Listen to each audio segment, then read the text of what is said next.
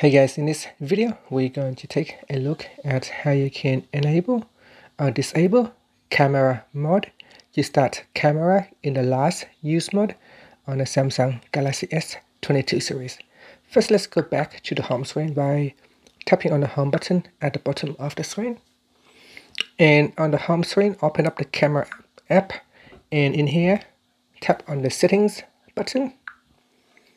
Next, you want to go down and tap on settings to keep, then tap on camera mode to turn this feature on or off.